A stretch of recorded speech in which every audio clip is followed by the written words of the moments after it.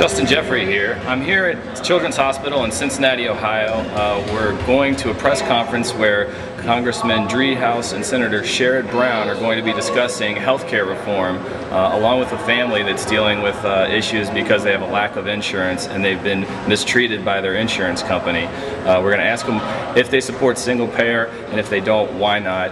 And I have invited some friends to come along, so hopefully they'll show up here and we'll get some good questions and get some good answers. Or a single payer system that would provide better coverage at a lower cost to the people of Ohio and people of the United States, and one that would solve many of the problems you described here today. There's bills both in the Senate now and in the House, H.R. 676 in the House and Bernie Sanders bill in the Senate.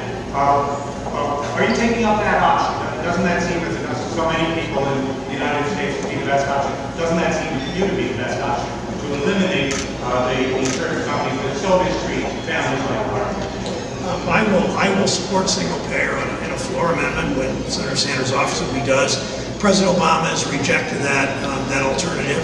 I'm putting my efforts as a result into the public option because I think that will provide. It doesn't go as far as Medicare for all, another way of saying what you said, but it's simply, I mean, the president's not supporting it, and the Congress apparently is not either, so I think we're doing the best thing we can with a strong public option, with insurance reform, with some of the things that Congressman Driehaus said, with portability and better computerization in IT.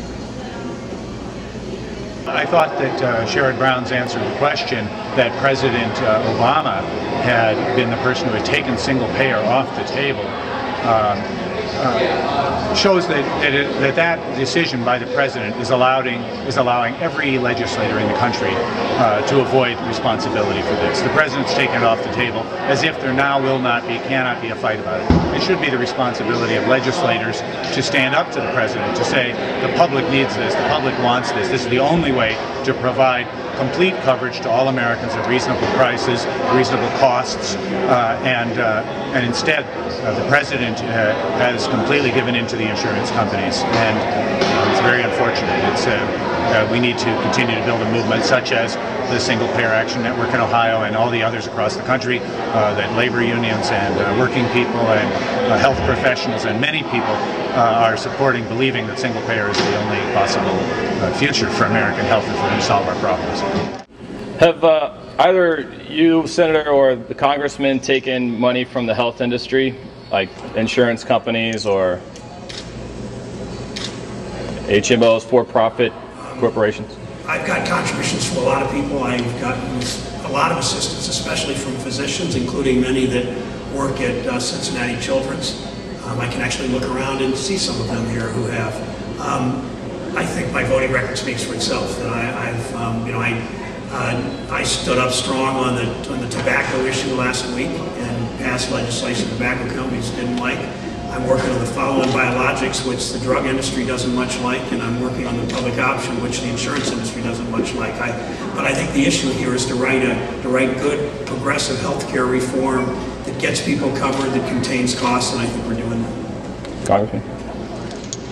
Yeah, I would just echo Sherrod's remarks. I think I have probably received contributions, maybe not from as many doctors in the room as the Senator has gotten, but certainly from physicians, from insurance, minimally from the pharmaceutical industry.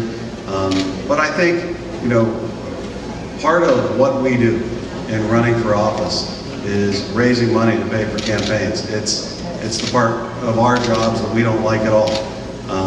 But I wouldn't draw the conclusion from that, as some do, that because you accept contributions from an entity, that you're therefore going to do their bidding when it comes to votes in the House or votes in the Senate. And I think as Sherrod's record has indicated, and my record has indicated as a state representative and now as a member of Congress, we're elected to do the will of the people and to serve our constituents the best way we can in serving our constituents, and that's what both of us will continue to do.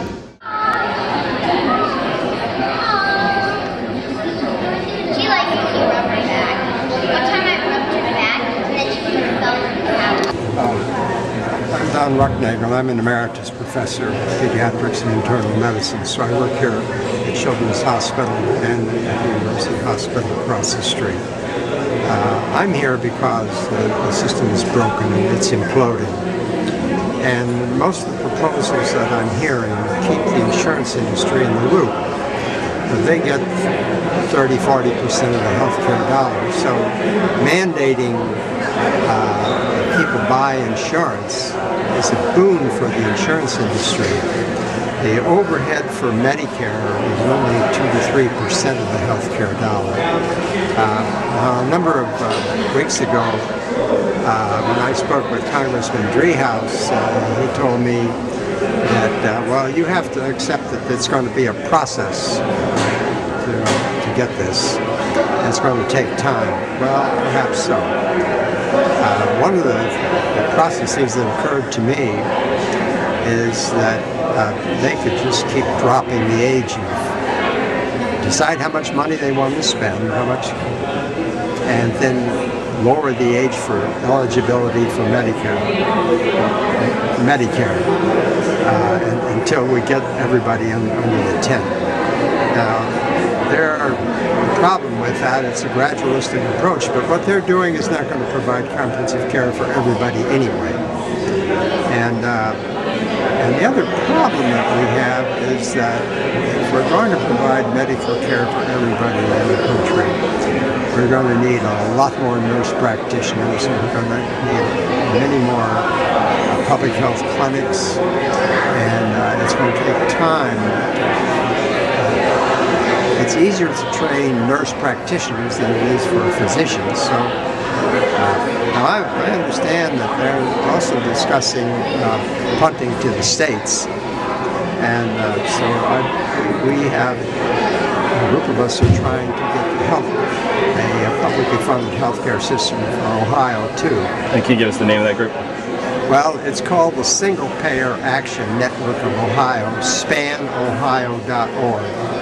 And we've crafted a bill that, if we can get it enacted, will provide comprehensive care for everyone in the state. That would be paid for by some, financed by some collection, by some means. Now, we put 3 taxes in the bill, but the Constitution of the state says that an initiative process, such as what we are doing, does not trump the prerogative of the legislature with the right to tax laws, so they can fund it any way they want. That's basically, but the system is imploding. It's just a matter of when it collapses.